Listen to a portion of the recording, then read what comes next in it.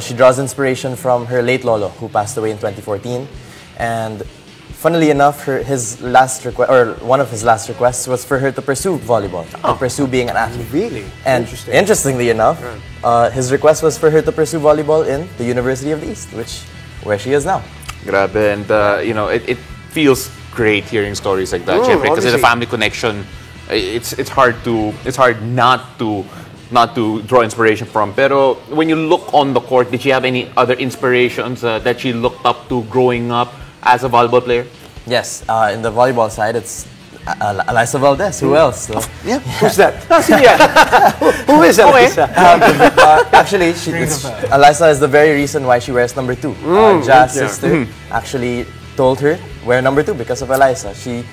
Ja loves her humble attitude, Alyssa's humble attitude, and Alyssa knows, Alyssa, despite being as great as she is, and as popular as she is, it doesn't get into her head. Right? Yes. And that's exactly what Ja wants to input into her own game.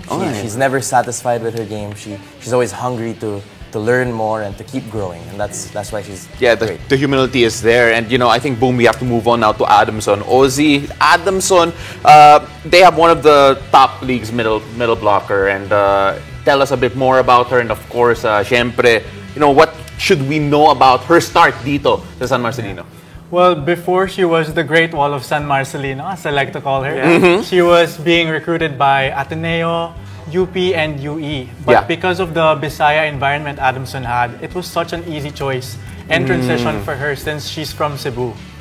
Of course, that's Lorene Torin. Yeah, that's a regional decision. As we hear a lot with basketball, volleyball players, sometimes they choose the schools depending on who they're playing with kasi, there is that dialect connection, the regional connection. All right, when it comes to Lorene, Ozzie, she's got a few relatives in the volleyball world in the UAP. Tell us about that volleyball blood pumping through her veins. She's currently teammates with her cousin, si Kyle Tagisib, and NU Sheena Turing. So they're not just tall, but they're all also middle blockers.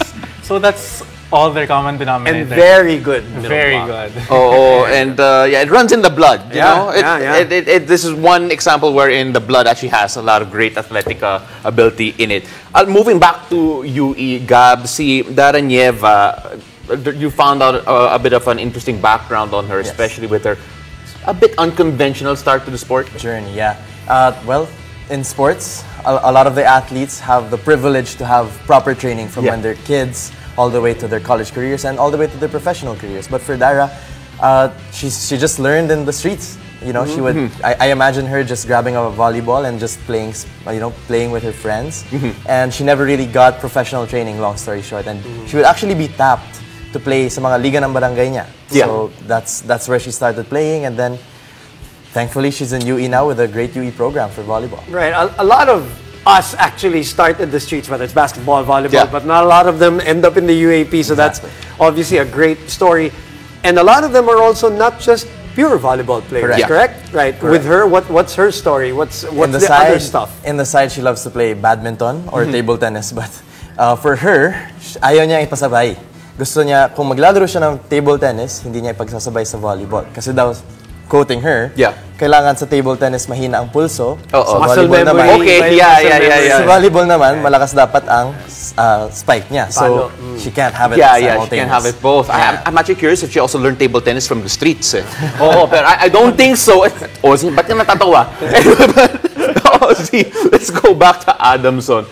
This is Genesis. We have to talk about, well, she's a spitfire striker of Adamson, and she has a technical pre-game routine. I don't know if technical is the right word for it. Can you explain to us? She loves watching Chachuan of Thailand. She's also part of the national team. So, Chachuan. And she even got the chance to go up against her in Thailand in the Princess Cup U19.